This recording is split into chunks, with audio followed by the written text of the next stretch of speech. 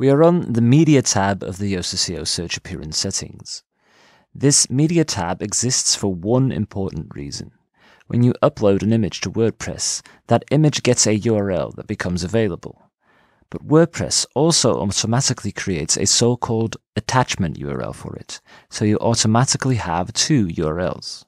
The attachment URL is very much like a post, but it only contains the image itself, and maybe the description you added when you uploaded the image and edited it. These attachment URLs are not useful in 99.5% of websites, which is why we have a setting that is default on for everyone, that says redirect attachment URLs to the attachment itself. So when you open the attachment URL, we automatically redirect you to the image that you've uploaded, because that makes sense.